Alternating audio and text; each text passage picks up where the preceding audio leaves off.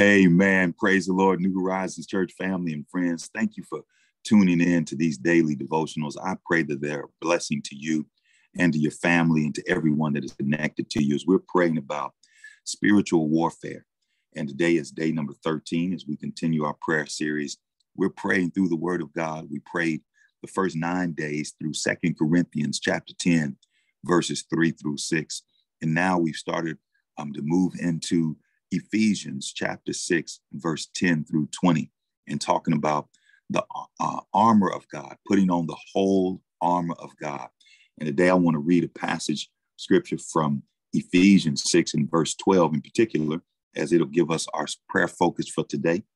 And Ephesians chapter 6 and verse 12 says, "For we do not wrestle against flesh and blood, but against principalities, against powers, against the rulers of the darkness of this age, against spiritual hosts of wickedness in heavenly places." Amen. God wants to make it clear to us who we are fighting against and who we are not fighting against. And the Lord makes it clear today that our battle is not against other people. It's not against flesh and blood. As much as it may seem like it's against the person sitting across from you or the person that you run into or some personality, there's more to it than that. We're not fighting against each other. What we're literally fighting is a spiritual battle. And here in Ephesians chapter 6 and verse 12, the Lord makes it clear. He points out who the real enemy is. And he gives us a list so we'll know specifically who we're fighting, so that when we take up the weapons of our warfare, we can wield them in the right direction. And today he tells us we don't wrestle against flesh and blood, but against principalities. And so today we want to pray for God's protection against principalities. And that word principalities simply means rulers, evil rulers in spiritual places. You know, Satan has a kingdom and he has a line of authority, and he rules his kingdom, and his imps, other demons, follow his plan and follow his evil, wicked schemes to kill and steal and to destroy.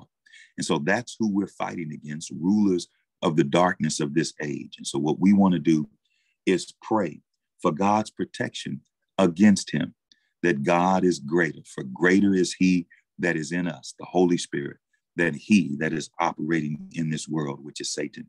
So we want to pray specifically that God would protect each one of us and our families and everyone connected to us from spiritual rulers in spiritual warfare. Come on, let's pray. Father, in Jesus' name, we thank you and bless you and praise you for this day that you have made.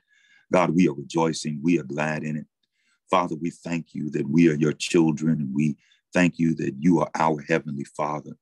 We thank you, Lord, that you loved us so much that you gave your only begotten son, Jesus, to die on the cross for our sins and be saved and to be raised from the dead for the saving of our souls. We thank you, Lord, that you love us enough to protect us from the enemy in the invisible realm. We thank you, Lord, that you've given us weapons for our spiritual warfare, that the weapons of our warfare are not carnal, but are mighty to the pulling down of strongholds. We thank you, Lord, that you have not left us defenseless, but you have given us your armor, the whole armor of God to put on, that we might be able to stand against the wiles of the enemy, the schemes and the strategies of Satan. And Lord, today I come against rulers in wicked places. I come against the devil and his demons, Lord, that would try to be pointed to take out pastors and preachers and teachers, to try to take out fathers out of the lives of their children, to try to take out mothers out of the lives of their children, to try to disrupt families, to try to take out children before they become saved or before they can reach their potential. I come against the rulers of the darkness of this age that would try to sow confusion into our government agencies and government leadership positions, Lord. I come against the enemy, Lord, that would try to sow confusion in the financial marketplaces and in our jobs and in our business dealings, Lord. I come against the enemy who would try to sow his discord and his seeds of fear and of lies and in our structures, Lord, so that we are fighting not against him, but against each other. And so, Lord God, in the power of the name of Jesus, I come against every demonic influence and every demonic force that would try to set itself against your will being done in the earth, even as it is in heaven, Lord. We wage war in the spirit, Lord. We do battle with spiritual weapons, knowing that our spiritual weapons are mighty in God to the pulling down of strongholds. We thank you for the power of life and death being in our tongues, God. We thank you for the power being in the word of God, for we are not ashamed of the gospel of Jesus Christ, for we know that it is the power of God unto salvation to everyone that believes. So, Lord, we believe every jot and tittle of your word. We believe that the grass withers and the flower fades, but the word of the Lord shall stand forever. We thank you, Lord God, that your word is sharper than any two-edged sword. It cuts going and coming. So, Lord, we take up this word of God, which is the sword of the Spirit, and we wield it against the enemy, against rulers in wicked places, Lord, against spiritual rulers and spiritual wickedness in high places. We come against it now, Lord God, and we declare victory in the lives of your people. Thank you, oh God, that we are more than conquerors through Christ Jesus who loved us.